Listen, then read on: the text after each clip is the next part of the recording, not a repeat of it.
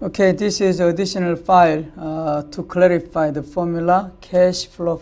We're going to use the same number on your notes. So we have end the year, begin year, balance sheet information, and income statement. So first item, operating cash flow. This is EBIT plus depreciation minus tax. So this OCF, that's cash flow from company's normal business activities or day-to-day operation basis. And look at the formula. We have EBIT plus depreciation. So why we add the depreciation? Look at income statement. The sales 2,000 million minus cost 1,400. Then company has 600 million money. Then we subtract the depreciation 100 million. Then we have EBIT as 500 million. But that doesn't mean company has only 500 million because cost is money out. However, depreciation, this is not money movement at all. Company does not pay 100 million to anybody. Simply this is accounting rule that company can lower taxable income by subtracting depreciation early. So this is not actual cash pay. We have to add back. So EBIT plus depreciation, that means not 500 but 600 million company has up to here. That's the formula, has plus depreciation here. And company pays interest. But in the formula, there is no minus interest. Why? Because we focus on operating cash flow. And this interest income is from company's debt. Company, if it borrows from other people, other investors, then company has to pay interest. So company has two options, either borrow money and do business and pay interest to the lenders, or a company doesn't borrow at all and then do business. That means interest payment will be zero. So anyway, this is not operation basis, but it's a financing activity. So we do not include in the formula. Then tax is actual payment. So we have to pay tax. We subtract tax. So OCF, operating cash flow, we use the formula EBIT plus depreciation minus tax. Yeah, of course, interest is actual cash out. So based on this formula, we may understand that this is not perfect formula. So you can maybe develop better formula than this. Then we're going to use your formula. Anyway, up to now, this OCF formula we use, that's EBIT plus depreciation minus tax. And we do not include interest because this is not operation basis but financing activity. So we have OCF using the formula $500 million.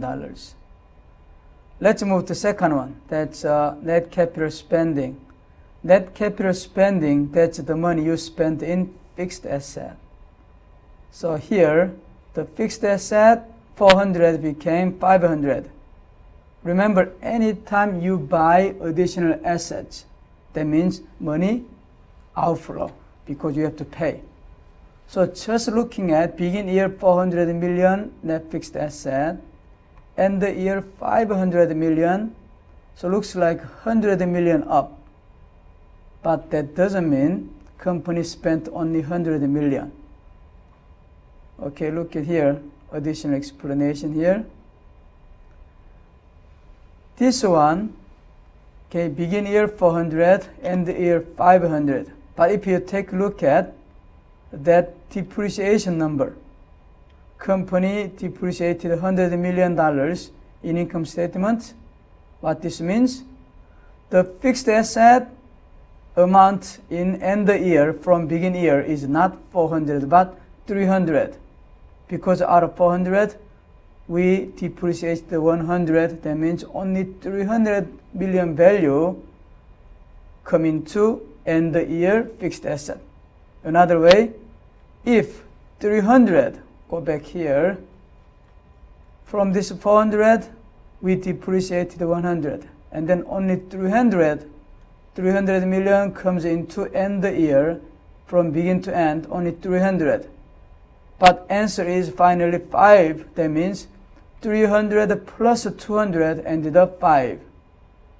So the actual cash outflow from fixed asset or this net capital spending should be not 100 but 200. So how we can get 200? By doing 500 end fixed asset minus 400 beginning fixed asset plus this depreciation. So 500 minus 400 plus 100 ended up 200 million. That's the actual net capital spending. So I put up here the detailed explanation. You read it again, then you can get what that means. So end fixed asset minus beginning plus the hidden number depreciation. Then we're going to end up 200 million as the actual cash outflow. Go back to the formula, the last one. Net working capital change, we have to subtract. This is the money company spent in short-term area. So look at here. We have this lengthy formula. We use change in net working capital. That's ending year net working capital minus beginning year net working capital. Why we do that? If you take a look at the income statement, okay? Our company and not income statement, but the balance sheet information. Our company has 100 increase in current assets. If you take a look at end the year 700. Go back here again. Current asset end the year 700. Beginning year 600. If you just take a look at current asset changes, again adding more asset means money out, and you see, oh, company purchased 100 million additional current assets, so money out is just $100 million. Actually, this is less. Look at here. Current asset change is 100 million, but look at the current liabilities. Anytime liability goes up means cash in. Current liability 300 million, end the year 350. That means company should pay, but company didn't pay 350 million. Compared to last year, company increased the 50 million liabilities. That means they should pay, but they didn't. That's cash out. They didn't make the cash out.